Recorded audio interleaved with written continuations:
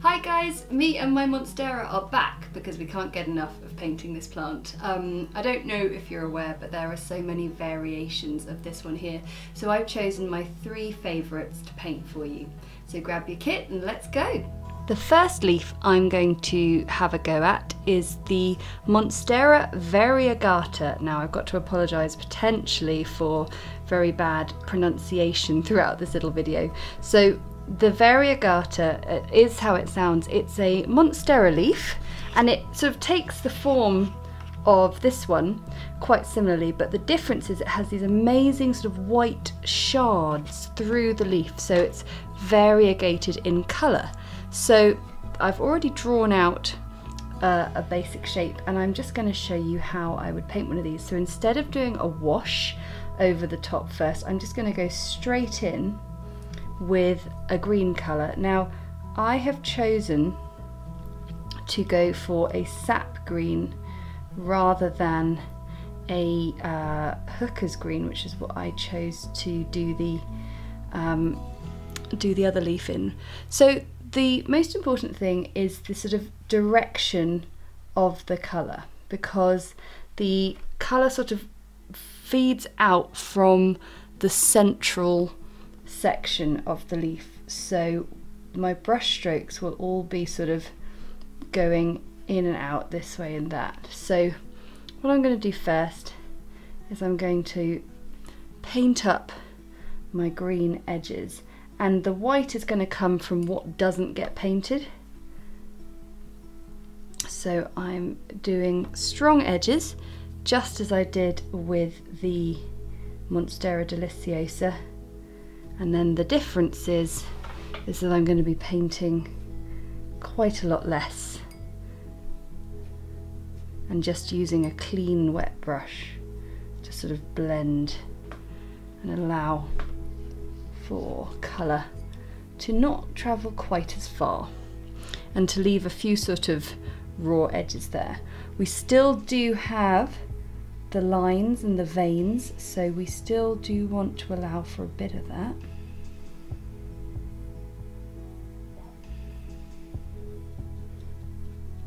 But on the whole, we're just doing quite a bit less.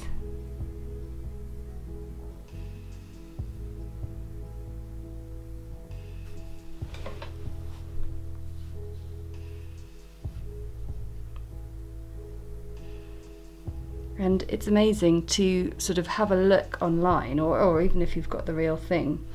These leaves are absolutely crazy. They need to be seen to be believed, because the white just sort of comes out of nowhere really. And it can be very sort of random as well. So the most important thing is just to try and keep the direction of the colour consistent.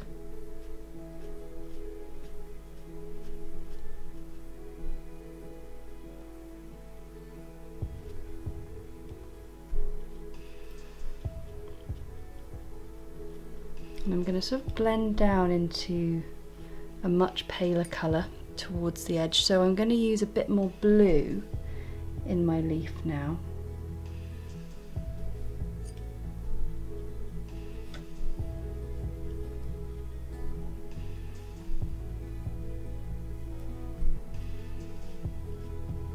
So that now it looks a lot paler than the rest of the leaf, but I still am doing a little bit of colour.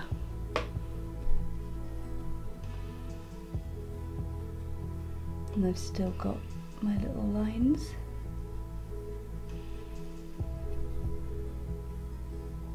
Because we do need a little something on the edge, just to show us that there is the edge of the leaf there.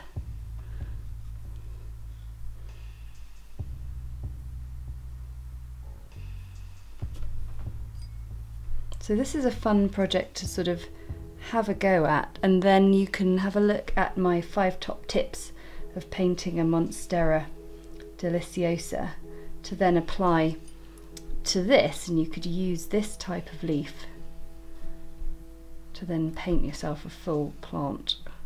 Okay, so this is going to dry a lot lighter, and then what we're going to be able to do is just add a few extra little sort of shards of green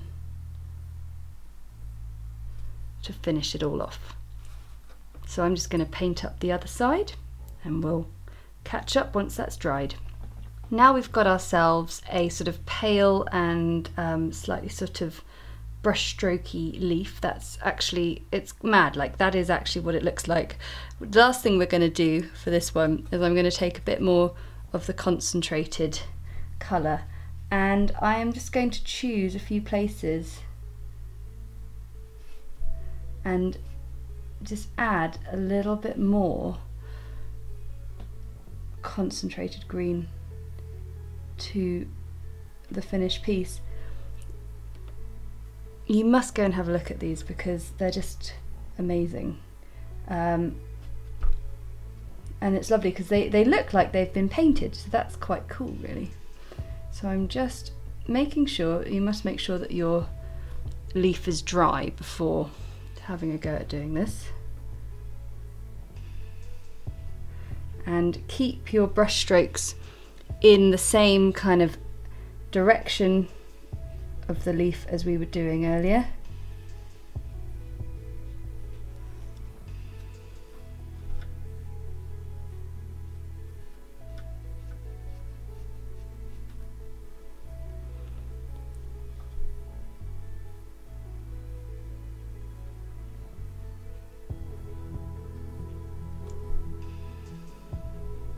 And these ones take the same form as the Monstera deliciosa in terms of the actual plant itself.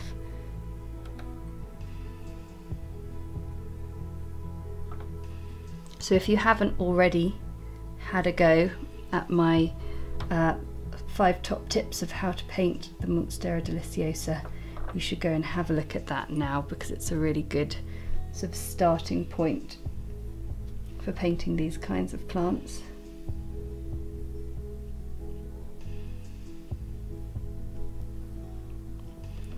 And I think I'm done. Add a little bit more. It's always easy to just add a little bit more. Okay, we shall stop. So that is a Monstera variegata leaf. Next up, I've done 2 little diagrams already for you. So again, the leaf, each time we have a central line drawn, and if it's not a complete heart shape, it's getting pretty close to it. So we've got a really lovely rounded leaf there and something with a little bit of a heart there. So this one here is called the Monstera obliqua. I'm never quite sure. And the really fun thing with this one is it's quick and easy to paint, and it's another one that's a bit mad to look at, so I highly recommend you go and look up the real thing.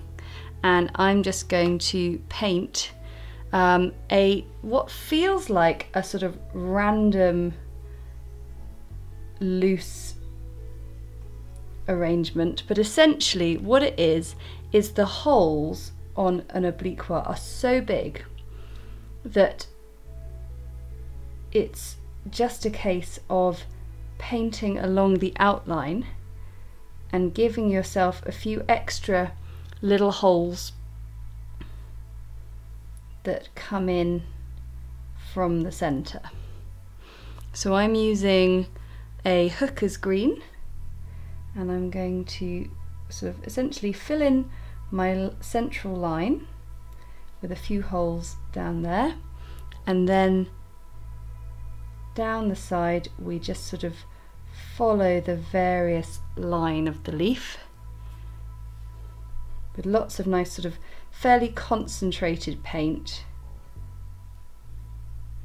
but it's very wet so it blends nice and seamlessly into each other.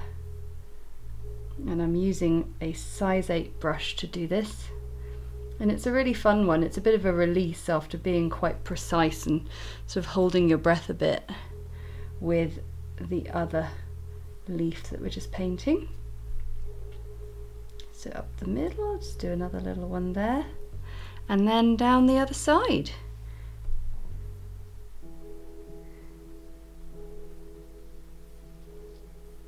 I think this is a really satisfying one to do. Your leaves sort of come off at the same stage, but your little circles or your little holes in the middle don't come at exactly the same point. This leaf feels like it would just break into 1,000 pieces very quickly, doesn't it? And because you're using a nice wet mix, you're able to work fairly quickly and it will not have blended into the page.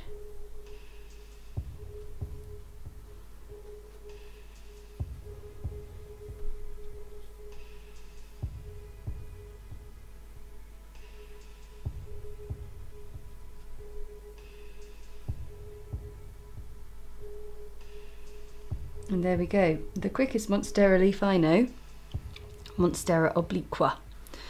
And then down here we're going to do mini Monstera. It's actually called, now can I pronounce this, Rhaphidophora tetrasperma, but it's also known as mini Monstera, so it does count. And these ones grow in a sort of trailing vine. They're a really nice sort of hanging plant, I suppose, as well as a nice house plant to have. And they are a little bit darker green, so we're just adding in a bit of Prussian Blue to get a bit more of a deep colour in our Sap Green. And again, these ones are nice and simple, so I've got my large brush and I'm just gonna go for it. So we'll try this one at the top first. Essentially, they are leaves which have almost more gap than leaf.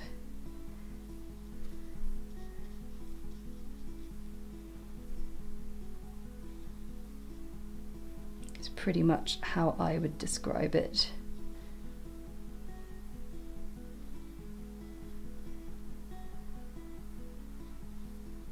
So you've still got your guide, but I like to fill in the whole thing, not worry about doing veins and leaves and lines.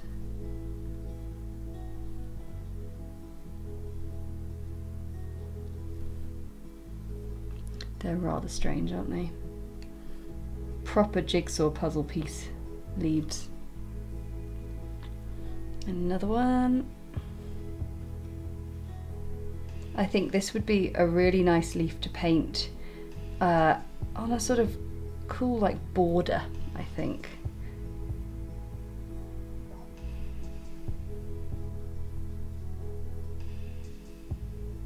So yeah, like we've got the gaps being almost as big as the leaf itself. We're following the shape down, but we are going, yeah, we're really going sort of alternating down as we go. And that's why the central line is so important, because there's not a lot of leaf here.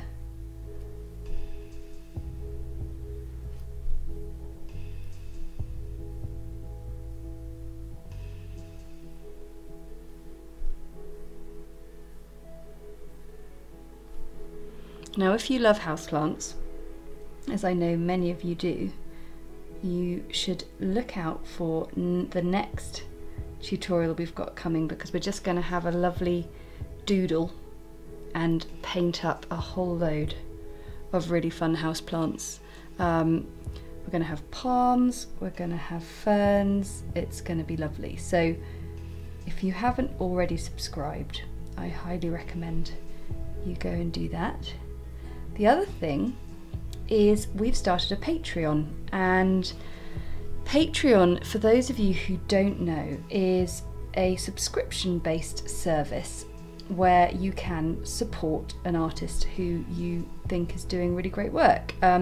So some sort of subscription tiers involve rewards, and some are just simply a way for you to say, yep, I support you, here's like £2 a month, price of a coffee type thing, and just keep doing what you're doing. So we've just launched one, and what I'm really excited about is we've got 3 tiers. The first one is just simply a £2 a month plus VAT, where you're just saying, we love the YouTube videos, keep making them, here's a little bit of a contribution towards making those. Then the next tier up, which is £3 a month plus VAT, you get added to my close friends list on Instagram stories. And Instagram stories is really where it all began for me in terms of doing online content and tutorials, because that's where I love to film my commissions and sort of talk you through what it is I'm working on that day, and then sort of through that I sort of surreptitiously end up doing nice tutorials for people. So that one is a wonderful kind of behind the scenes access, I guess, for De Winton Paper Co and what I do. And then if you're really keen to actually learn more watercolour, develop as an artist, and possibly, I don't know, turn this into a living, that would be kind of cool, then the top tier, which is the Sweet Pea tier, is the one for you. That is where we're going to have weekly watercolour challenges, where it's going to be set by me each week, and they're going to be little challenges on using watercolour that are going to force you, that sounds a bit much, are going to encourage you to think a little bit more creatively and push you out of your comfort zone a little bit, and yeah, just sort of unlock maybe parts of your brain that haven't really been exercised much since school maybe. So that one's £8 a month, and you're basically getting weekly tutorials from me, and you're also saying thanks for the YouTube. So if you're interested in that, we've got all the details in a link with the episode notes. So now I'm just linking these all together on a vine, and of course, because it is see-through like that, we can do a nice joining vine like that. So there we go, you've got 3 more Monstera leaves to have a look at. We've got Variegata, Obliqua, and Mini Monstera. So there was a whole host of houseplants for you there to paint. Thanks so much for watching. If you'd like to support the channel, we have a Patreon, which you can find out more about below in the episode notes. And a like and a comment is always super helpful. And of course, you can subscribe so you don't miss another video. Okay, thanks a lot. Bye.